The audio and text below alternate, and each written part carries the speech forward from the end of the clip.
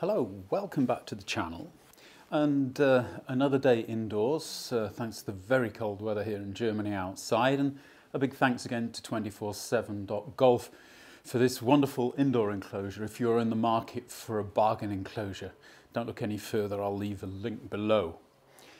Today I want to continue with what we've been talking about over the last few weeks and months, which is the data that I've been getting since I've been working with HackMotion. HackMotion is a movement sensor which you attach to your wrist and hand, which will actually show you the rotational forces working in the golf swing during your swing, also the amount of flexion and extension that you have in your lead wrist during the swing, as well as ultra and radial deviation.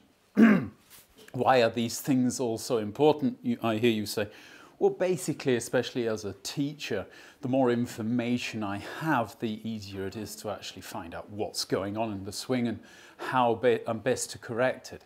One of the things, though, that has surprised me, and this is really the theme today, is, what can we take from this information that we're getting from the HackMotion, is the amount of movement happening in the arms and wrists during the swing, and the changes that you see in the graphs and the information from HackMotion between individual players. As you can see, massive deviations from one player to the next, and it's really kind of getting your head around what is actually happening in the golf swing, and what does this actually mean for me teaching golf? What should I be teaching people in order to get a better understanding, better control over the golf club?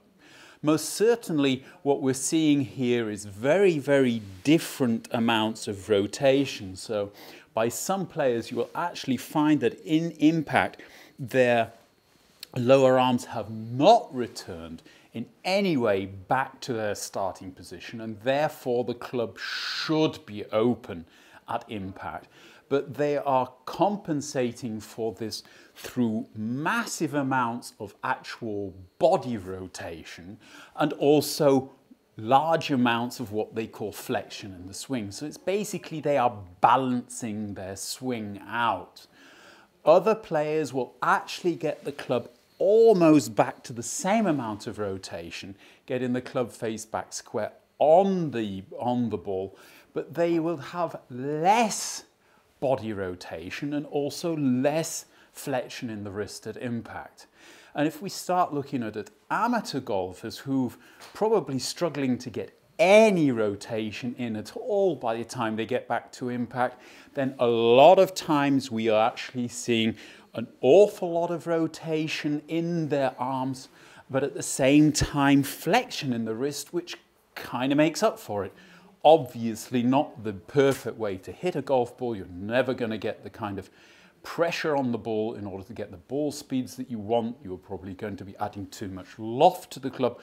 But on one level, intuitively, the amateur golfer, even with a poor technique, is able to get the club face back pretty square on the golf ball. What HackMotion is also telling us is these immense speeds of rotation at impact. We're talking about the club moving through around about 180 degrees in under 100 milliseconds, which would be 1.8 degrees per millisecond. And we are thinking in any way that we can consciously control that, then we're kidding ourselves. So this is also something you want to be kind of taking into the information pot when you're then making decisions about what it is that you want to change or improve in your golf swing. What it's doing for me is really almost causing me to move away from this kind of feeling of a body-led golf swing, of your arms, your hands and your golf club being guided by your body, almost to the point that they're moving around you like kind of floppy pieces of spaghetti, and as long as your body moves correctly, your arms and your club will know what to do. Most certainly, the way that you're moving your body in your golf swing is going to influence the way that your arms, your hands and your clubs might even make it easier or harder for your arms and hands and club to move in the right planes and in the right angles towards the ball. But I think what we're seeing from HackMotion is of definitely hitting on the head this idea that if you turn your body correctly, stay in plane with your body, that your arms and hands are going to take care of themselves. Simply not true. What it is also knocking on the head is this feeling that you can basically block your release, hold the club face square for long periods of time in the golf swing in order to get that clean, straight hit through the golf ball. Doesn't happen. We can't see this in amateur golfers, we can't see this in professional golfers. All golfers will have a relatively high rotational speed at impact, even the guys who are spooning the ball up in the air. It simply has to happen because you are not going to get the kind of rotation that you need out of the body alone. It's got to be coming out of the arms as well. So where is it that this kind of new information is taking us? Well, the first thing is basically to see the work that your hips and your shoulders are doing separated maybe a little bit from the work that your arms and hands are doing. Also, you've got to get involved again with allowing your golf club to move and to change its plane and to change its angles and not get too worried about it. But it seems that irrespective of your standard of play, that you are intuitively able to make the necessary adjustments to get the golf club back onto the golf ball if your body is delivering you to a position where you have a chance to do that. That means that if you are swaying off the ball miles, standing up, dipping, doing all kinds of things to the body, which is simply changing the lowest point in the swing relative to where the golf ball is, it's getting very difficult. But if you can kind of command an axis over the golf ball, then you're in a very good place to start off with. If you think of it from the side camera as well, if you can allow your body to go into side bend, your upper body, so that you can actually get some kind of plane in your shoulders which is relative to the starting plane of the golf club at in your address position, then you're also on to a good thing. But what is going to be very, very different in virtually every golfer is the amount of body and shoulder rotation that they are capable of achieving by the time they get into impact. And dependent on that position, your arms and hands are going to have to do the rest. And it can be as subtle as the spine angle. Somebody in a relatively vertical spine angle against somebody who has a little bit of kind of tilt away from the target.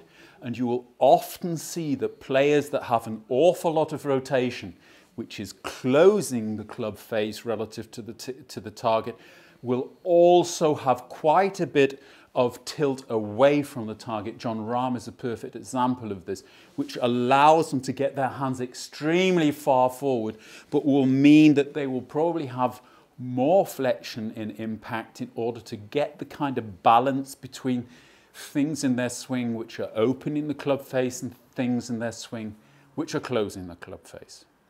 What it also means, however, is when we go to the hobby golfer side of things, where there is virtually no rotation in hips and shoulders at impact, whether that be just physiologically because they can't do it, or maybe on a technical level that they simply haven't practiced this or don't know that this is necessary, intuitively are really trying to hit the golf ball rather than move the golf ball to the target, then they are simply not going to be rotated. And trying to get their hands into a position where they are leaning the shaft and getting flexion in the wrist is probably the worst thing that they could do. And this is probably where it's very, very difficult, especially for somebody who knows that their golf swing isn't great, to basically accept that what the arms and hands have to do is to make adjustments for what the body hasn't been able to do. And if you do that, although you won't hit it as far as Tiger Woods or Rory McIlroy, although you won't hit it maybe as straight as Garcia, you will hit it, and you will hit it relatively straight for the distance that you're hitting. And obviously, if you're hitting it shorter, you can allow yourself to hit it a little bit right and left, because it's simply not going to go as far, and it's not going to go as far into the trouble as somebody who's bashing it 300 meters down the fairway. So what I'm basically saying to you is to get a position where you are allowing your arms and hands almost intuitively to square the ball, or square the club face rather, onto the ball. So how are you going to do this? Well, maybe the first thing is to just look at what is actually happening with the arms and hands and how they are working relative to the body. And then it might become clear that obviously the way that you're moving your body will have a massive effect on the way that you have to move your arms and hands. Now, there's three main components when we're looking at the arms and hands and what they're doing with the golf club. The first one is basically the rotation of the arms and hands, which will happen over the lower arms, also the upper arms to a certain extent, the shoulder joints. And it will also happen in the way that we move our arms into our hands and wrists in what we call flexion and extension. At the same time, you have what we call deviation, radial and ulnar deviation. This is kind of this droop effect which happens mainly because of the weight of the golf club and the forces of nature which are pulling the club away from you and pulling the weighted head down, which is lifting the club up. And that will change to a certain extent the lie angle of the golf club at impact, which is one of the reasons why we get a golf club fitted so that it doesn't make a massive difference on the direction that the golf ball goes. Because if you have the club a little bit too upright, it will tend to start to the left of target for a right-handed golfer, a little bit flat. It will start right of target.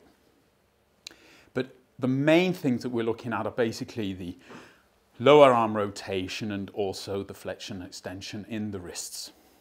So when we actually look at the backswing part of the golf swing, because you're going to hinge your wrist and you're going to bend your trail arm, what you're actually doing is you're pulling the club out of the center of your chest. It was virtually opposite the center of your chest, your hands in the address position. You're pulling them out and you're pulling them across your chest. At the same time, in order to keep the club on plane, you are going to have a lower arm rotation for a right-handed golfer, a clockwise rotation, to actually get the golf club moving back and getting it parallel to the original plane in the backswing. Holding it too tight will tend to kind of keep it on an almost too steep plane. It is similar then to obviously when you are changing direction, that all of these things have got to do the opposite. The question is now, what are they doing? When are you going to go into the rotation of your lower arms in the opposite direction? Probably not so good if you do it at the top of your golf swing. When are you going to straighten that trail arm in order to get it back down and straight again? And this is going to be dependent on how much rotation you have in your body. If your body were to return to its original position at impact, then wouldn't your arms and hands have to return to their original position at impact? We know this is not what the golf professionals are doing. They are returning to a position with their hips open or pointing towards the target at impact. They are returning to impact with a steeper shoulder angle and their chest pointing also towards the target.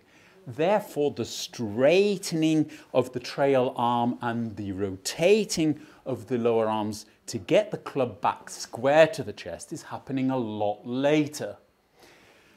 The combination of these movements then has to be judged to where your body is at impact and how far that you're actually able to turn, which probably means we could do with some movement sensors on our body to say, well, how much rotation, especially in the center of your chest, is actually happened by the time you get the club back onto the golf ball. Because if you have closed your chest relative, turning to the target will actually close the club face. That is a number of degrees which will have to be worked out somewhere else, because your arms are no longer in the center of your chest. As you rotate back to the ball were they to stay there, how far would you actually have to rotate to get the club back to impact? And let's be perfectly honest, even the tour professionals aren't doing that amount of rotation before they get into impact. So it's really a question of how far are you rotating, and are you allowing then your arms and hands to do the rest of the work. And I think in the modern teaching, an awful lot of teachers are trying to get you to do a lot of hip rotation, a lot of shoulder rotation, and to keep your arms totally passive, almost to the point where you're taking them up, leaving them there, and then pulling them down around you. And if you do that, I think you're going to have real problems in squaring the club face and getting a good contact on the golf ball. On the contrary, what you've got to be doing is allowing your arms to release the golf club. And although this will have the feeling of passive movement, of not necessarily hitting at the golf ball in the downswing, it will definitely give you a feeling of what the golf club is doing in your hands. You've got to have the feeling of what is almost like a slight kind of looping of the shaft and the head of the golf club during the golf swing in order to allow the right movement in your lower arms and in your wrists. And that would mean as you take the club back, the feeling of rotating your lower arms to get the club on plane, even as you start the downswing. If you start with your lower body, is allowing the rotation to continue as you start the downswing, and then as you turn into impact, allowing again the club to rotate in the opposite direction in order to close the face. A similar thing should be going on with your wrists.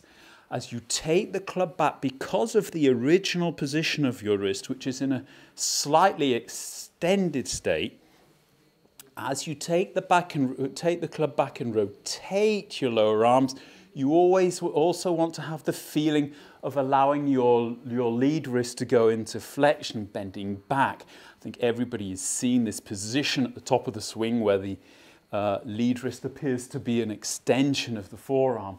And that's a good kind of feeling to get into. And as you start the downswing, that should continue not only the feeling of the club flattening, but also of this wrist going into flexion. So that when you get down to this kind of P6 position, this parallel position, where your hips have probably stopped rotating and your shoulders have really started to slow down in their rotation, that you can allow your arms and hands to release through the golf ball, and this release, this flexion towards extension, although for a good player you won't be in extension, you'll still be in a certain amount of flexion at impact. For a poor player, you may well have actually gone into extension because you will have to do that in order to keep the club face square at impact. You might even have actually extended your trail arm totally by the time you get to impact. Again, something which is necessary because of the lack of rotation in your body, the lack of your body closing the club face. You are having to use your arms to close the club face. Otherwise, you're not going to find the golf ball. So it's not going to look very pretty, but it might well be necessary for your golf swing. And this is what we're talking about when we're teaching, is maybe getting people to accept some of the things that they can't do so well in the golf swing, and understand what they can't do so well in a golf swing, and then allow other parts of their body, in this case the arms and the hands, to compensate for the failings of maybe your hips and your shoulders. Obviously, if you're trying to get into good positions, trying to actually get a more dynamic, more professional golf swing, then you've got to start with getting the body to rotate enough to stay in an axis over the ball, keep your shoulders in plane, and then you are trying to really get this kind of catapult effect, really throwing the club round and through and allowing the release to happen totally naturally. as your shoulders slow down, as you reach round about this kind of P6 point. You don't have to actively do this, you've just got to let it happen. And I truly believe that if you're focused on the target, if you know in your inner eye where the club, the flag is, then your unconscious will do the rest, and it will square up the golf club with a combination of lower arm rotation and hinge. What hack motion is most certainly showing us is there is not one perfect recipe. You cannot even say that Dustin Johnson and Rory McIlroy and Colin Morikawa are doing exactly the same thing. They're not. They're doing something differently, but they're getting very, very similar results. And it's very easy for us as teachers and for you as students to believe, because the golf ball's flying straight and because they're finding it, they're all doing exactly the same thing. And one of the things that hack motion has shown us is most certainly they're not. And one of the reasons that they're probably not is because not all of their bodies are in exactly the same position in the impact moment, and therefore their arms and hands simply can't do exactly the same thing to square the club face. I know it was quite a long one today. I hope you stayed with me to the end. As ever, thank you very much to all of the patrons to the channel. It's very expensive getting here and doing these videos weekly. And therefore I thank you all for supporting the channel. If you'd like to support the channel, I shall leave a link below. Otherwise, it's a great help to me if you'll just hit that like button, and if you would subscribe to the channel. That will help the algorithm to bring me to more people and get the word out there of how maybe we can help you to play better golf in the future. Otherwise, I'll be back next Sunday as ever with a new one. Until then, don't forget to leave comments below. If you're interested in getting feedback from me, I'll do my best to get round to answering the comments that you leave below. Until the next time, goodbye now.